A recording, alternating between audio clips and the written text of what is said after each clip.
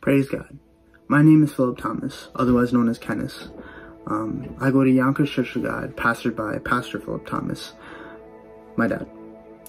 PYFA has given me the awesome opportunity to bring you a quick word, and the word I want to focus on today is Matthew chapter 4, verses 1 through 3. I will quickly read them for you in an NIV. Then Jesus was led by the Spirit into the wilderness to be tempted by the devil. After fasting 40 days and 40 nights, he was hungry.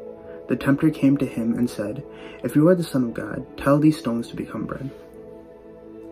This was a season of time in Jesus' life immediately prior to the start of his ministry. In other translations, the previous verses read, "Next, Jesus was taken into the wild by the Spirit for the test. The devil was ready to give it. Jesus prepared for the test by fasting 40 days and 40 nights. It refers to this season of time as a preparation and testing. Jesus knew that he would be tested and prepared for these tests with fasting.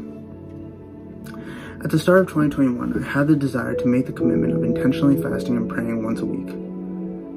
As all New Year's resolutions tend to go, I haven't been able to accomplish that consistently, but I have been able to do it more often. I didn't understand why I had that desire placed on my heart. I fasted along with my church when we go through the normal 20-day fasting meetings. I fasted with my family when we're trying to surrender things before God, but it wasn't something I ever felt inclined to start on my own. Though I did not understand what prompted the desire, I decided to go through with it anyway.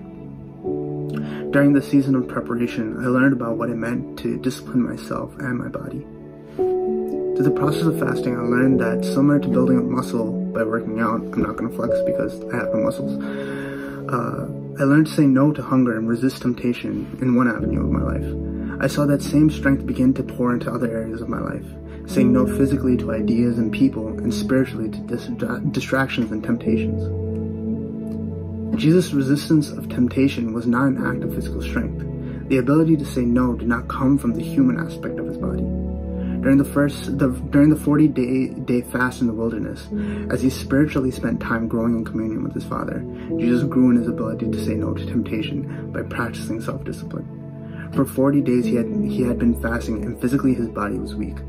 Verse 2 states directly, after fasting he was hungry. But this same season of hunger was the same season that prepared his spirit to face the temptations that were to come. Jesus knew that the only place that he can find true satisfaction was through the Lord. His mind and spirit strengthened through the continuous exercise of saying no to himself.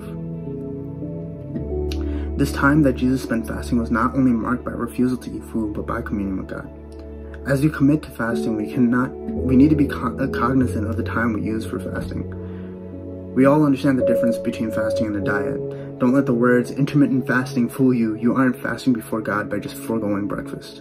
Like the time that Jesus spent in the desert, this time has to be marked by communion with God. As our spirit strengthens, our fleshly desires are foregone. As we focus on him, we spend less time focusing on ourselves. This is applied to the hunger we feel as well towards the spiritual combat that we encounter as well. Through our bodies and minds, we can't wage war against the things of the spiritual realm. As Christians, we are called into a new life, and with that call, we'll be called into times of testing. Honestly, the pandemic seems to be a season of testing and trial for everyone in some way or another. But like John Maxwell once spoke on faith that cannot be tested cannot be trusted. As our spirit is tested, we must learn to strengthen ourselves through fasting and prayer. Church of God, I challenge you guys to step with me in this new period of fasting and this new period of testing. Let's strengthen ourselves before God.